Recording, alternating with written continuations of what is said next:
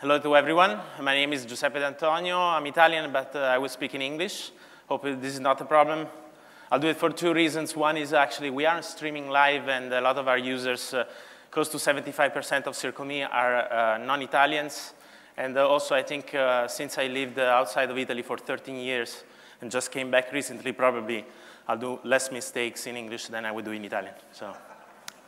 Anyway, I'm the CEO of Circle.me. Circle.me is a startup funded also by an Italian venture capital. A couple years ago, we started with the idea of actually working on technologies to personalize more the web experience. So it is very much related to content. We take a different approach, though, from many other companies that you have seen. We are a team of 10 people based in Milan and London. So what is Circle.me, first of all? Circle.me is a web environment and also an iPhone app. And if you want, of course, you can download it and check it out right now as I speak. Basically, it's a place where you express all your likes and passions in life.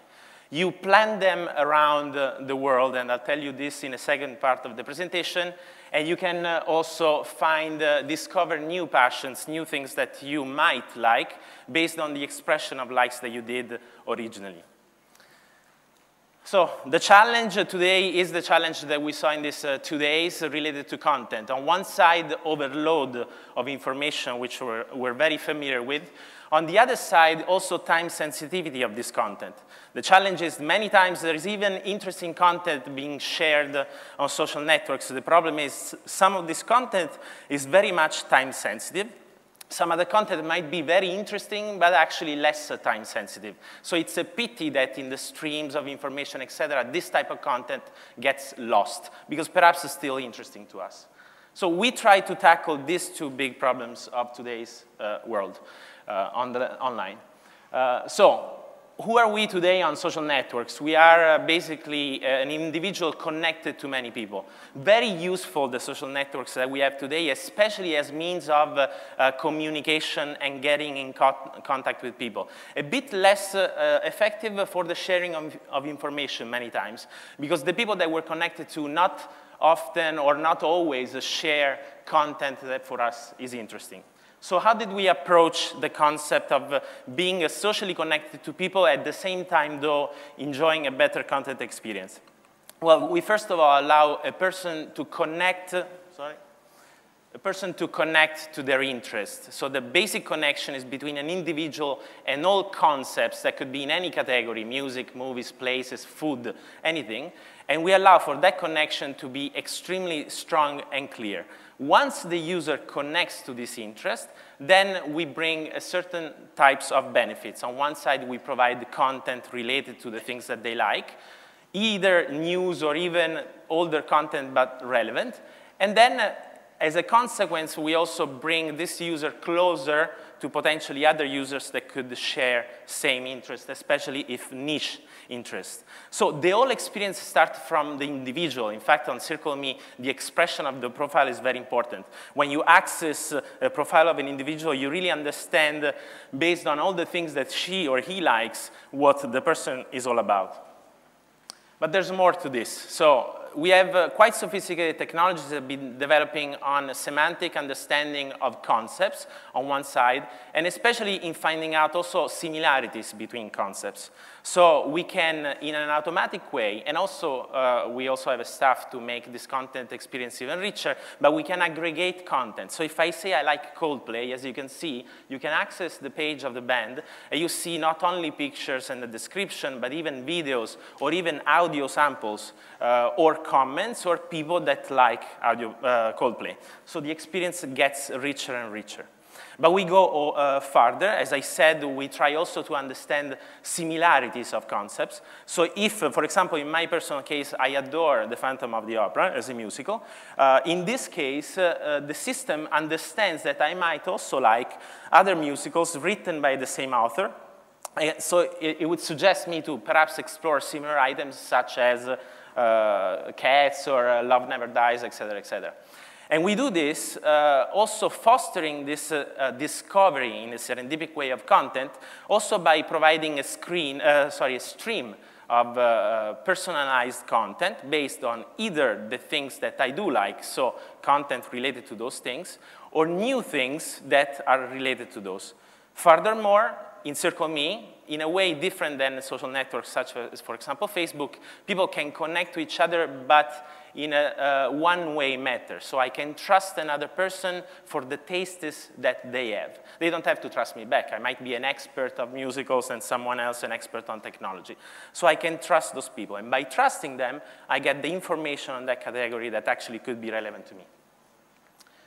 The part that I did not talk about, but I mentioned at the beginning, is the planting. Another thing that I think is quite revolutionary of what we're doing is this planting concept available on the iPhone app.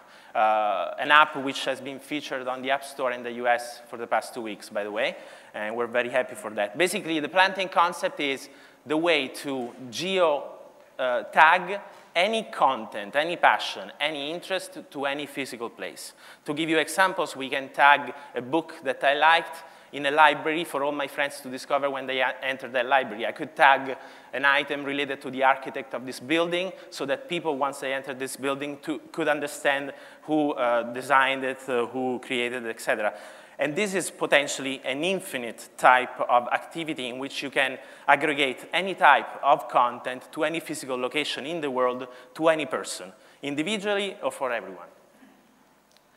To give you an overview of the product, there's a little video that I wanted to show you, but I should add, oh no, the audio is already added. Start collecting all your likes by searching, adding, and browsing.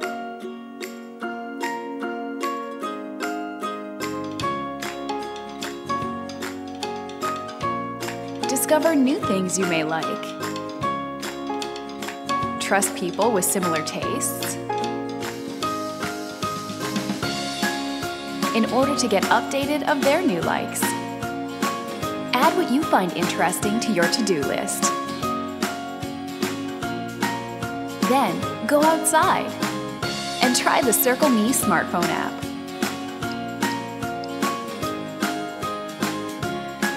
Where you can see and explore. Plant items around town in public mode.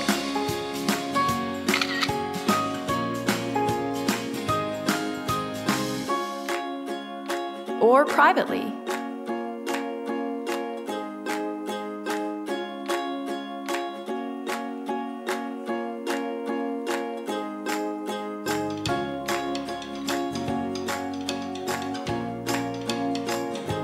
Then find new things you may like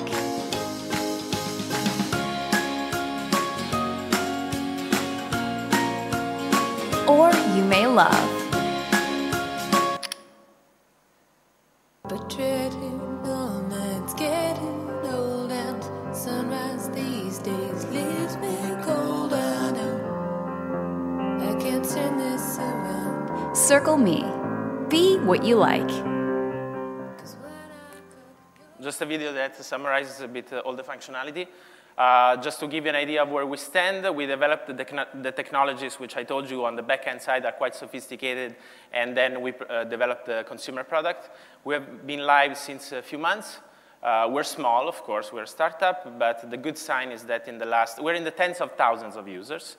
But the good thing is that in the last month alone, we tripled the traffic of the first 6 months. So the trend is positive. For anything else, these are my contacts. Thanks a lot.